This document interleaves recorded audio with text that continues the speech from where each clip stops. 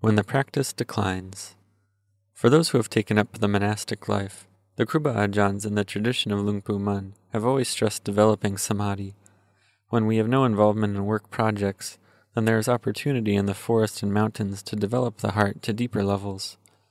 But if we do have a lot of responsibilities and duties, then we really have to watch over the heart with wisdom.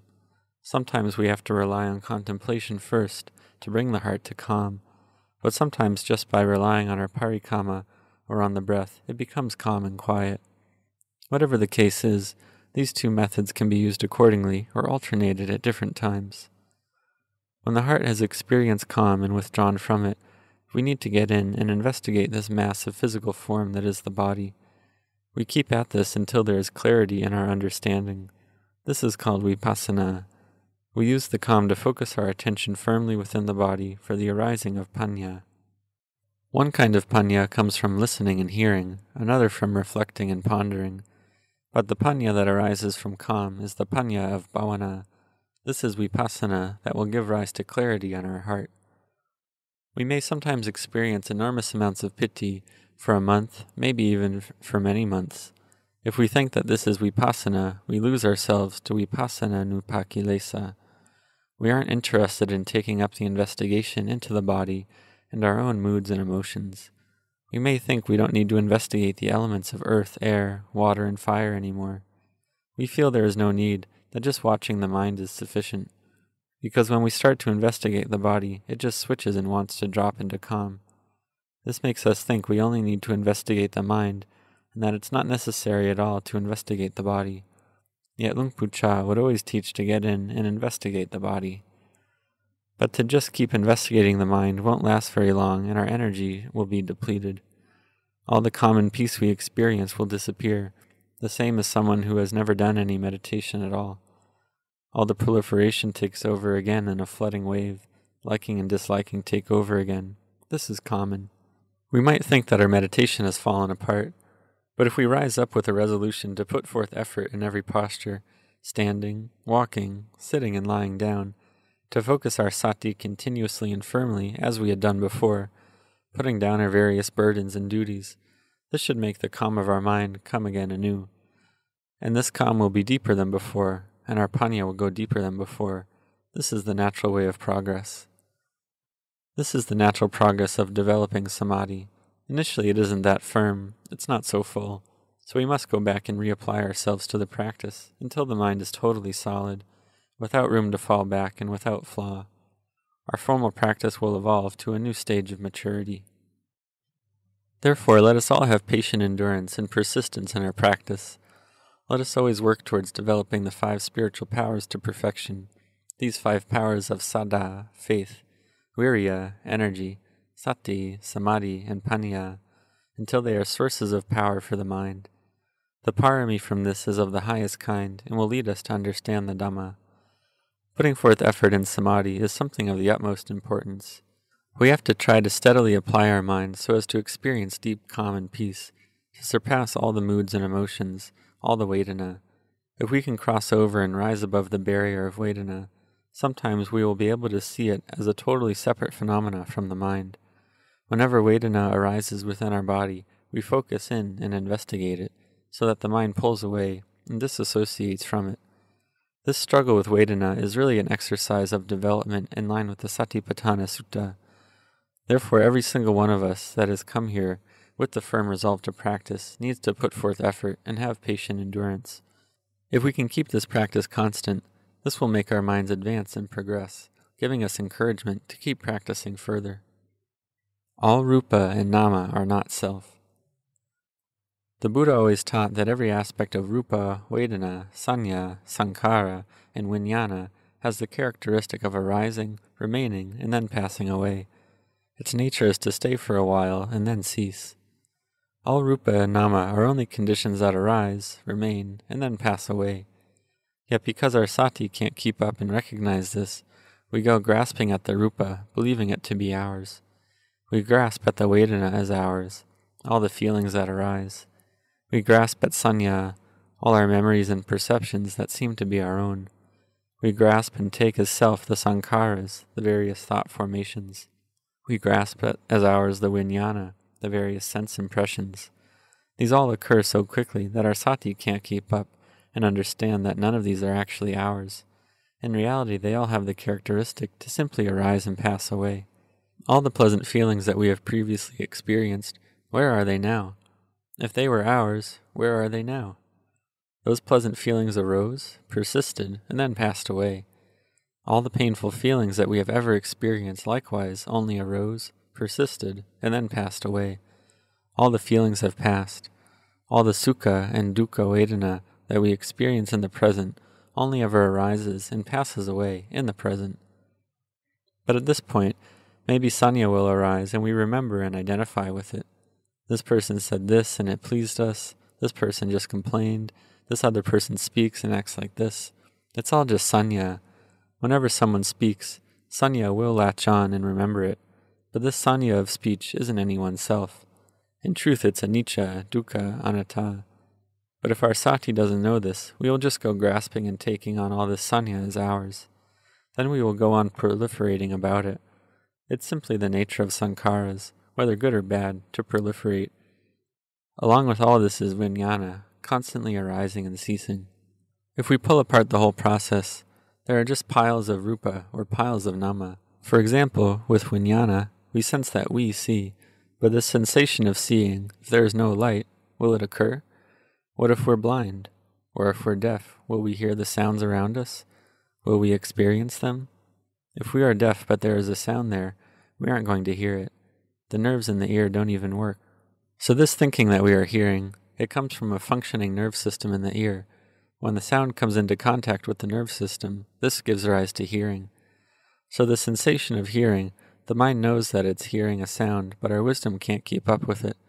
The mind grasps onto the notion that we are hearing, that we are the ones that hear. When the sensation of hearing occurs, and we still identify with it as ourselves, it will have liking and disliking arising along with it. This further perpetuates delusion. This is avijja, blinding darkness. The resulting delusion conditions kama formations and feeds the process that gives rise to tanha or craving and kilesas. This is the cause of all suffering, paticca samuppada, happening right in the present moment. Arising in a single mind moment, this is the process that leads on to suffering. This is becoming and birth, occurring in every single mind moment. The noble ones rise out of delusion. The Buddha laid down the path for the way out of the vata, round of rebirths, which in essence is kilesas, kama, and vipaka, or karmic result. The cycle of kilesas, the cycle of kama, the cycle of vipaka. The way out of these cycles is through the practice of sila, samadhi, and panya.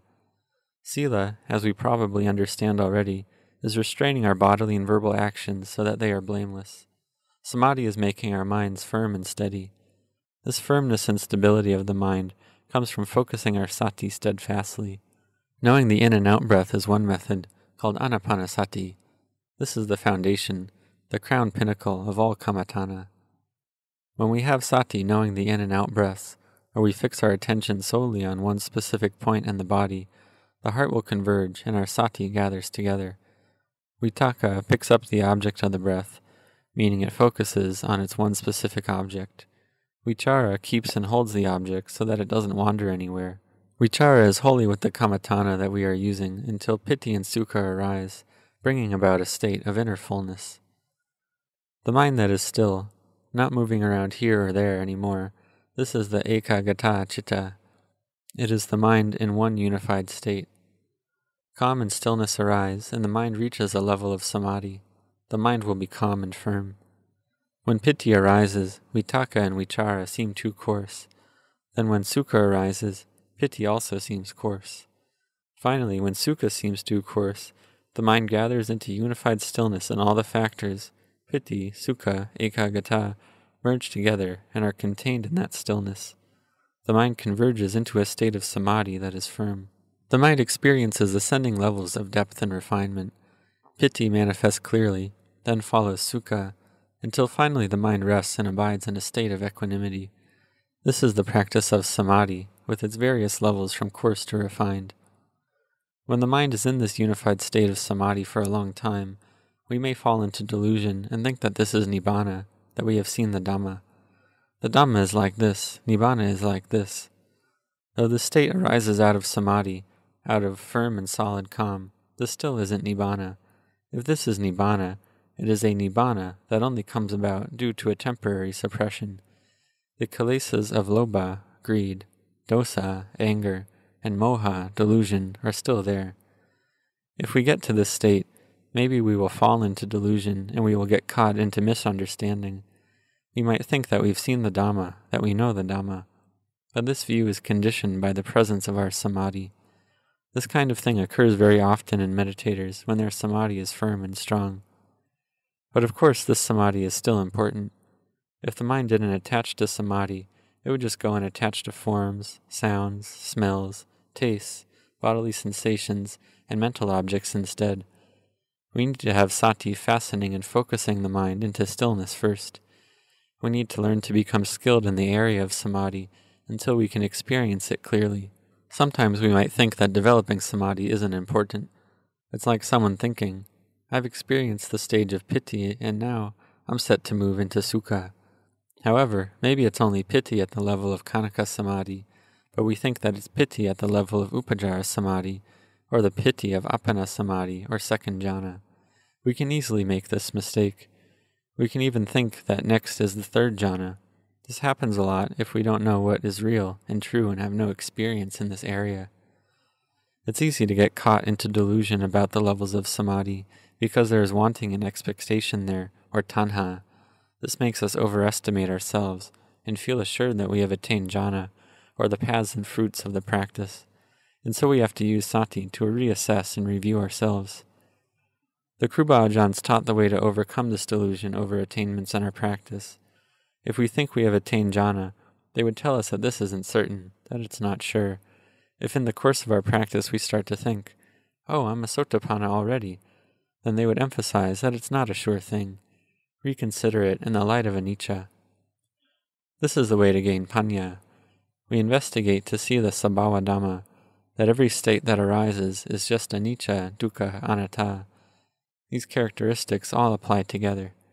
Don't go grasping at anything at all. It's just upadana. We practice to abandon having things or being anything at all.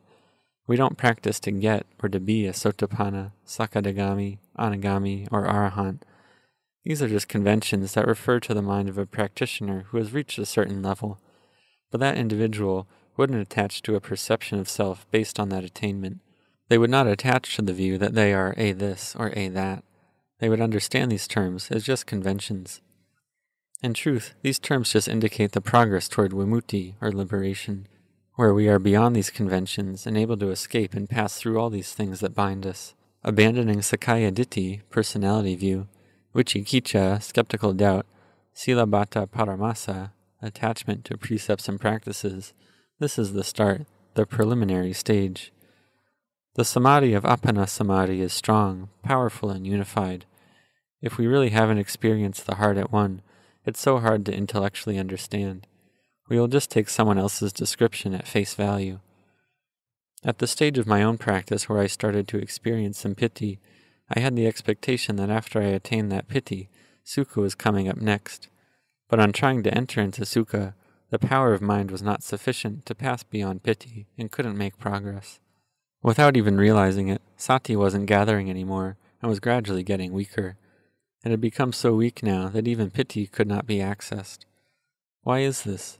Because we have abandoned the meditation word or abandoned watching the in and out breath. We have to earnestly resume our repetition of our meditation word. Get back in and redo it from the start. Bhutto anew, Dhammo anew, Sangho anew, investigate anew. In the course of our practice, we have to come back and rebuild again on the same spot we started on. We have to establish our sati anew, rebuild, do our practice anew. Pursue it constantly and continually until the heart can re-experience peace and calm and get past the moods and emotions again. Then we can be at peace. In the course of my own practice, I experienced and passed through a lot of piti, a lot of sukha. Oh, tremendous amounts of it, even up to the point where it lasted for a whole month. But even if it's like this, still we have to come back and go over the fundamentals of the practice back and forth. We have to keep bringing up the level of the mind over and over again. With vitaka and vichara, we may think that they are gone and we don't need to bother with them anymore. We think that we have passed beyond them, but sometimes we have to come back to vitaka and vichara, back to the breath again.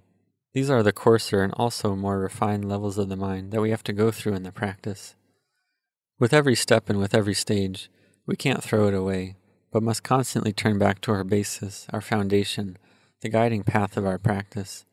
Having sati and doing bhavana, we have to fix our minds on our chosen kammatthana that we are skilled in. Here, when we are practicing and investigating, breaking apart the elements, breaking apart the khandhas, breaking apart this form we now have, we need to pursue this until we see clearly. When there is clarity, we will know and understand for ourselves. At this point, the one that knows doesn't claim that it is a sotapanna, sakadagami, anagami, or an arahant. There is only knowing. If the practice is really at this stage, we know it has been abandoned, and also what more needs to be done. We know and see clearly, but we don't need to talk about it. The more we talk about it, the more we are just bragging. We come to abandon everything, not to blemish the heart further. We are purifying the heart, because in reality, when we have broken through these thick layers and have done the real practice, there isn't anyone here at all. Whatever rupa or nama there is, we will see it all as anicca, dukkha, anatta. So, where is the sotapanna? Where is it to be found? Is it in rupa or nama? Actually, it's only conventions of speech that label levels of attainment. It's the heart that knows rupa or nama, knows that they are impermanent. They are only anicca, dukkha, anatta. The knowing that arises from this is the knowing that arises from sila, samadhi, and panya, and then it is all let go of. The heart is poised and maintained in the present moment. So we keep practicing, abandoning the kilesas, then move on to abandon greed and anger little by little until the burden is lighter. The insight and knowing will come clearly into our own heart. We will not need to label this as the stage of sakadagami. When we abandon greed and anger, then we will know we have reached the stage of anagami. Once all greed, hatred, and delusion have been abandoned, then we will know we have reached the stage of arahant. This is the progression of someone who has traveled the Noble Eightfold Path, walking the way of sila, samadhi, and panya. Sometimes in the course of practice, we will have the wrong view that we are at this or that level. This is just mistaken sanya, simply foolish. It doesn't accord with the truth. We really have to be careful. We may experience a calm so deep and profound that it seems to open up to the truth, but the Buddha explained that this is just the vipassanupa kilesa arising. This is an obstacle to the practice and will create difficulties in the development of vipassana. When we sit meditation, it can happen that a lot of piti arises, a lot of sukha arises, and we experience great peace and calm. Radiance and brightness seem to be all that is left. Maybe we think that this is maggapala, path and fruition. We have to be careful and have sati and panya watching over our experience. Lungpu Cha would always point out that it is anicca. It is only anicca. He taught not to be fooled by this. We may think that our samadhi is so great to the point where we believe we have jhana or are a sotapanna, or even that we are a sakadagami. If this comes about, there is obviously still a sense of self there.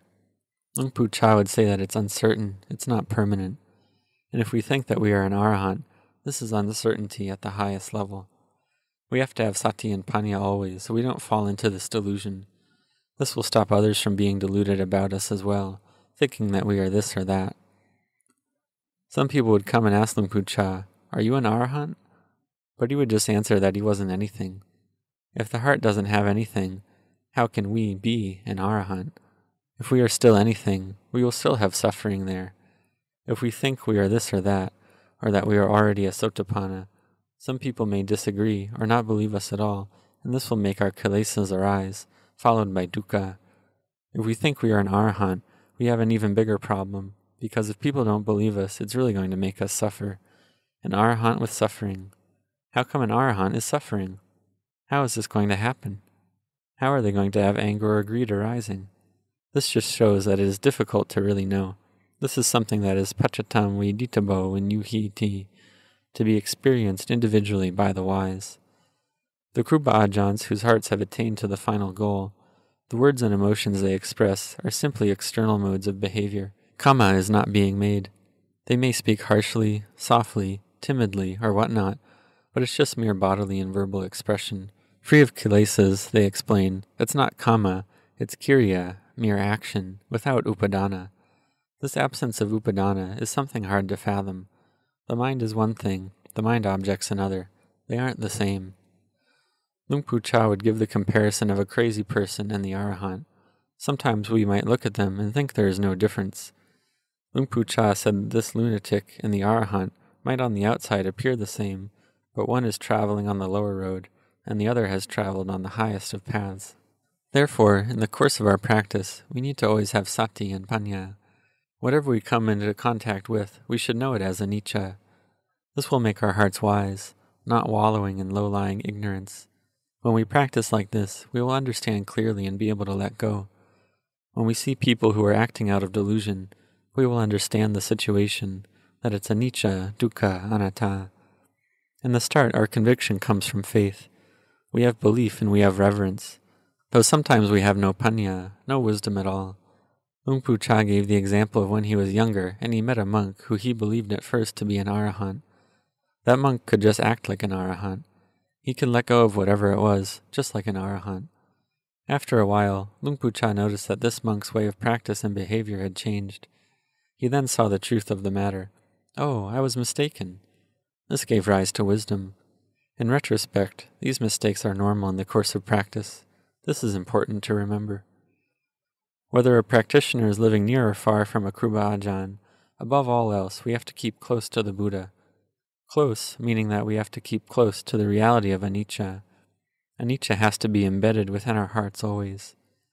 With anicca there, right in our hearts, this supports and helps sustain us whenever any kinds of thoughts or feelings come up, good or bad. Sometimes we don't like a certain person, but another person we like a lot. Well, it's anicca. A certain kind of food that we find delicious, this again is anicca. If we eat it all the time, pretty soon we're going to get bored of it. This is just the nature of these things, it's not certain.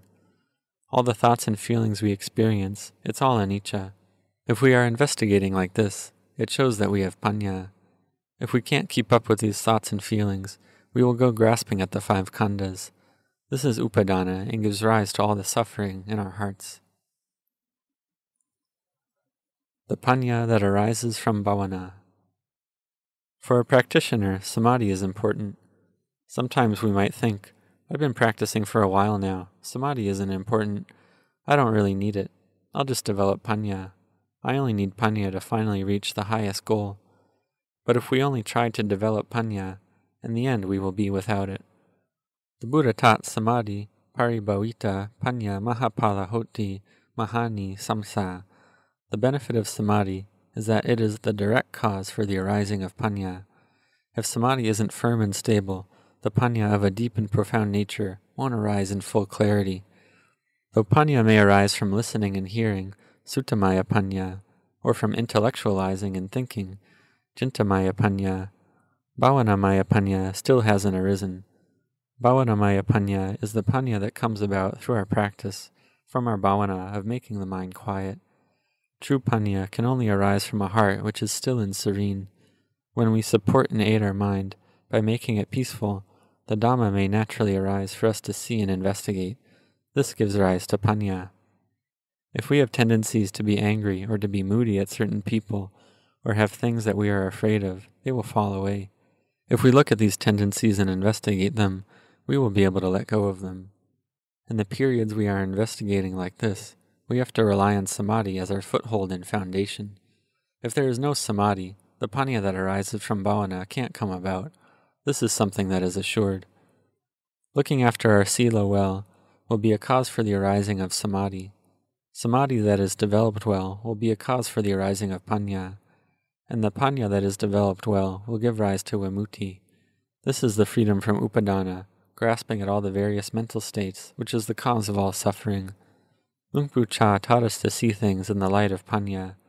This means to investigate in the present, to abandon upadana in the present, to abandon all wrong views in the present. This gives us right view in the present. The heart won't have any dukkha, only freedom and emptiness.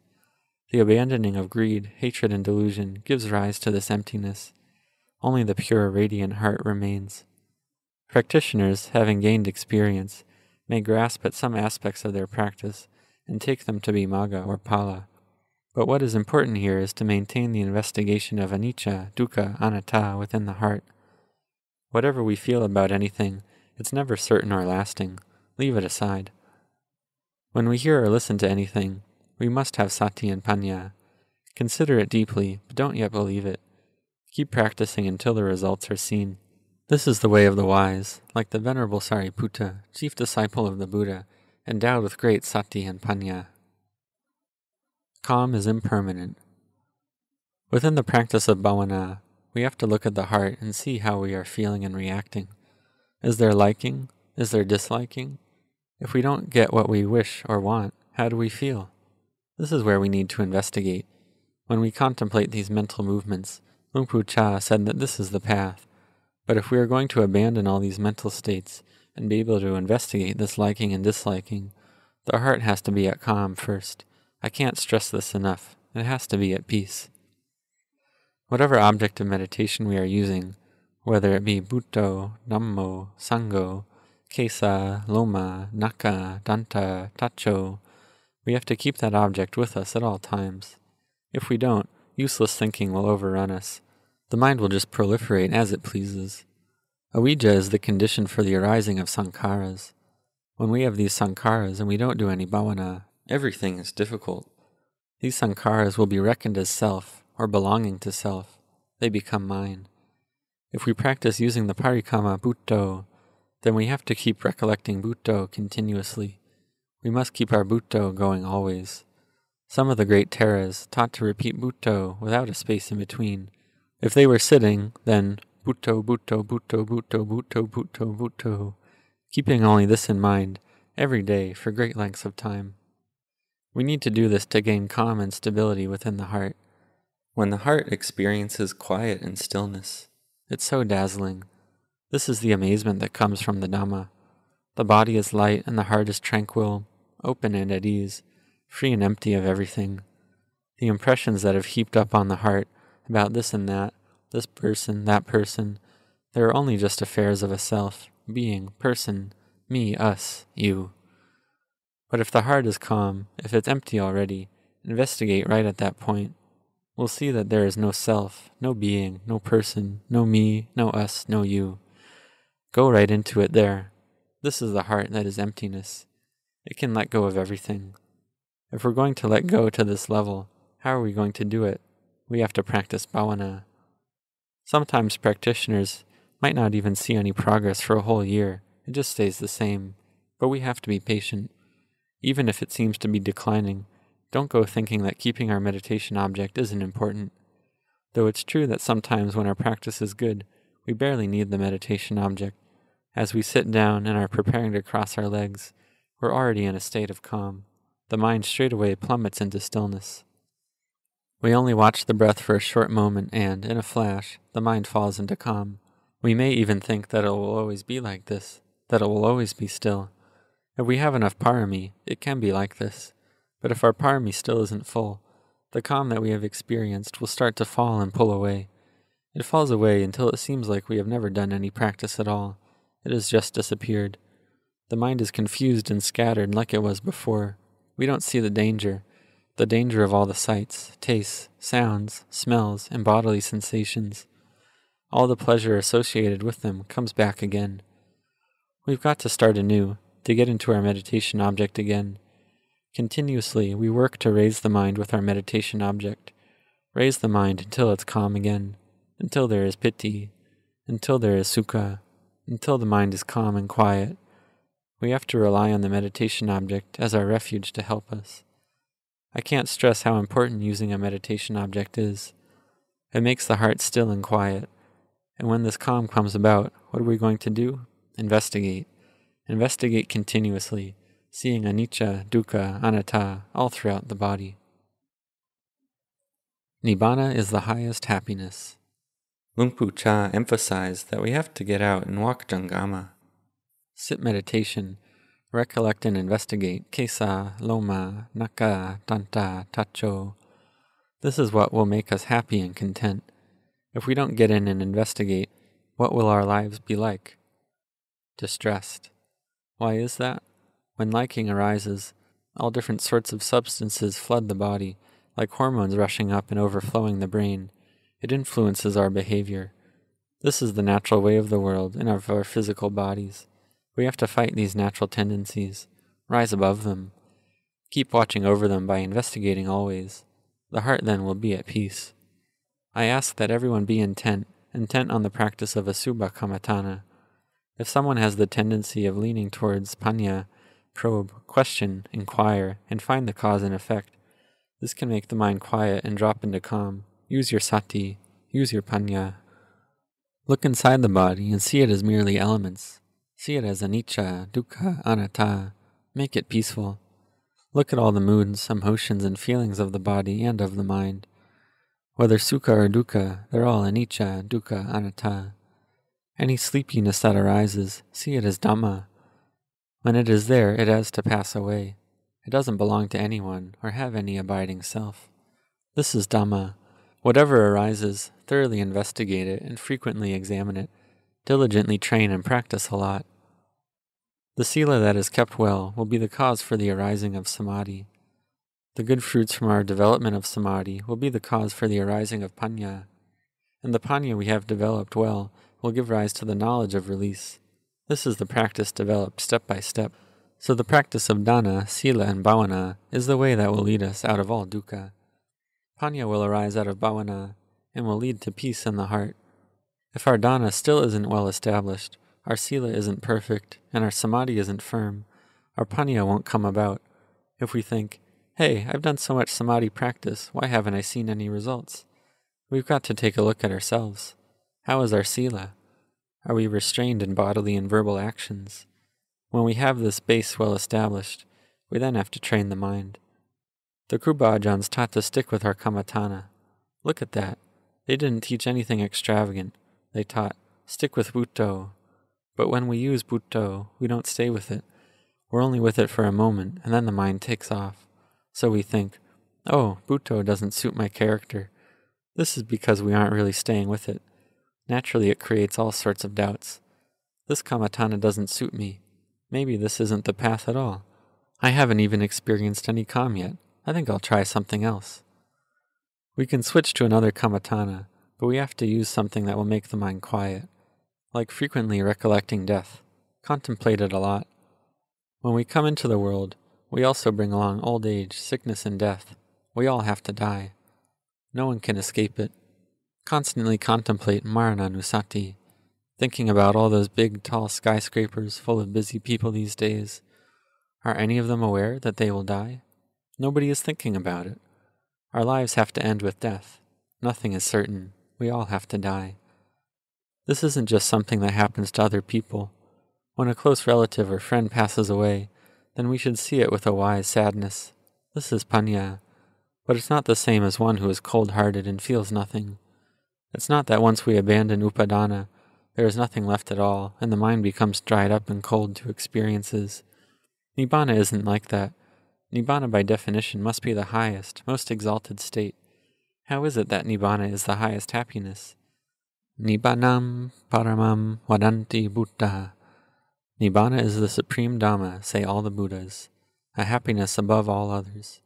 It's a happiness that has not a drop of suffering mixed in with it at all, and it won't decline and fade back into a state of suffering. It's the only permanent happiness. Would you like that?